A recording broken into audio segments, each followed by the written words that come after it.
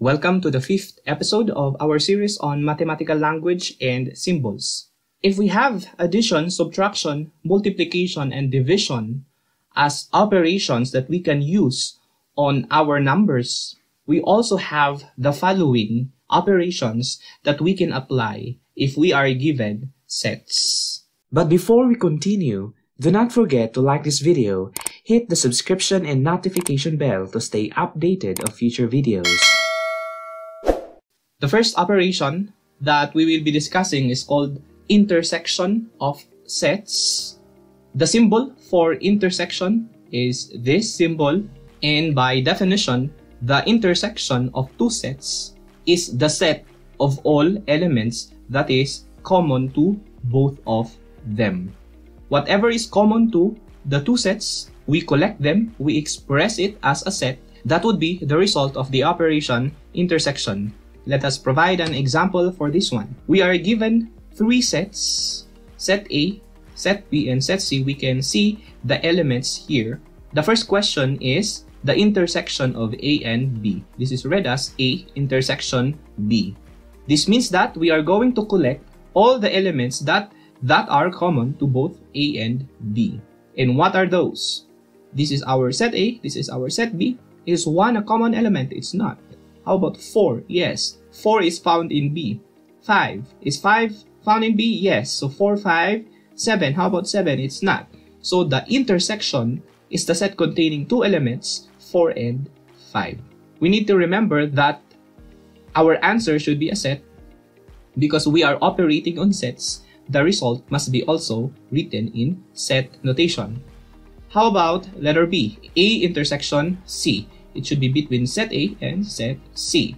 Let us work with this set because it has fewer elements. Is 3 an element of set A? Nope, it's not. Is 6 an element of set A? It's not. We cannot find any 6 here. How about 9? Can we find 9 here? No. Therefore, the intersection is the null set because there is no element common to A and C. Using Venn diagrams, we can easily identify the intersection between or among sets. For instance, if we are given this Venn diagram, we have two subsets. It's set A and set B. The question is, what is the intersection of A and B? A intersection B. Again, intersection means the set of all elements common to the two sets. In our Venn diagram, we can easily find that intersection. It's the elements included in the overlapping region. Our answer should be the set containing A, D, E, and 1. That's the intersection of the two sets. Another operation, we call them union of sets.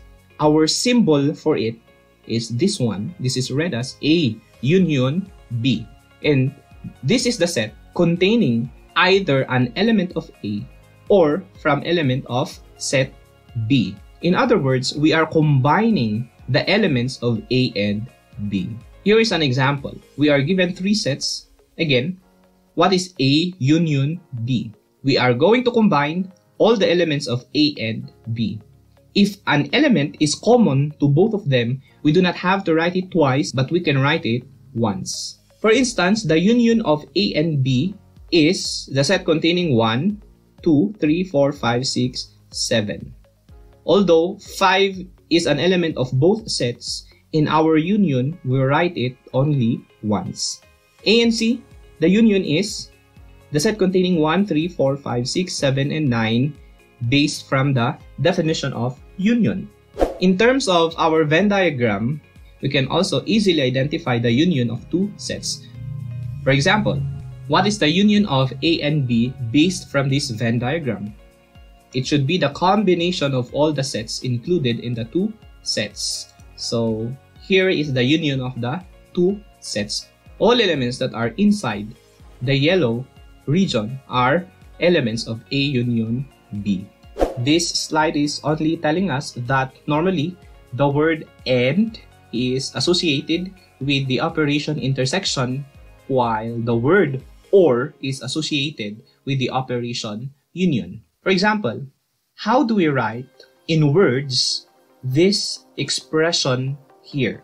We say that the set of all elements that are in A or remember this OR, that is equivalent to this symbol. It's union. The set of all elements that are in A or are in B and C. This intersection here in English is translated to the word end. How about the second one? This is intersection, so we need to use the word end. So we say the set of all elements that are in J and are not in K. We will discuss this symbol later. The third operation is called set difference. We may use this notation or this one. This is read as A minus B. By definition, the difference of two sets is the set containing all the elements of A that are not in B. Example, if these are our two given sets, what is A minus B? A minus B is the set containing 1, 3, 5. Why?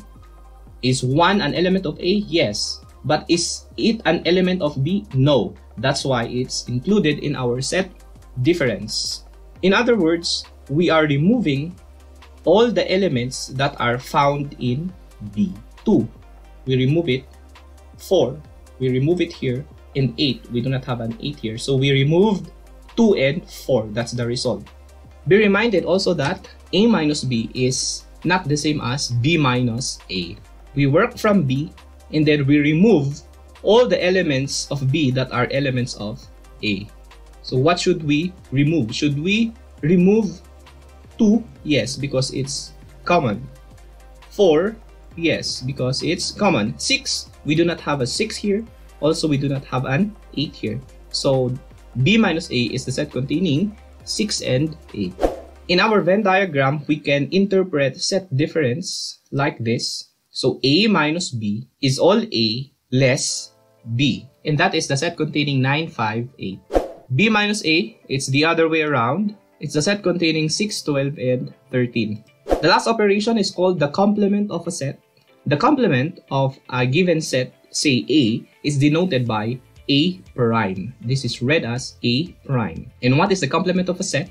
This is the set of all elements of the universal set that are not in element of A. That means that the complement is the set containing the elements of the universal set that are not found in set A. Here are examples. We are given a universal set and we are going to identify the complements. For example, what is the complement of A? A contains the elements 2, 4, 6, and 7.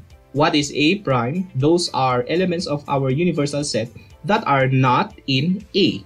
The answer is 1, 3, 5, 8, 9, 10. These are the elements of the universal set that are not found in A. Also, B prime is this set for the same reason. How about C prime? If we look at C, 1, 2, 3, 4, 5, 6, 7, 8, 9, 10. That's exactly the same as our universal set. C prime then is the set of all elements that are found in our universal set that are not elements of C. But since they are just the same set, they are equal, C prime is the null set. What is D prime? If D is the null set, it follows that D prime is the same as the elements of the universal set. Using our Venn diagram, what is A prime? Everything that are outside the subset A. So we just list all the elements that are colored yellow. Those are the elements of A prime. B prime, that's the set containing all the elements that are outside B, or the region colored yellow. How about this one? Another problem. A union B prime, the complement of A union B. So we need to look first for A union B. Recall that A union B is this region, everything that are inside the two subsets. That means that if we take its complement, it should be everything outside the two subsets. So there we have it, the complement of A union B. Those are our 4 operations on sets. For our next video, we will be solving a problem involving sets. I will see you there.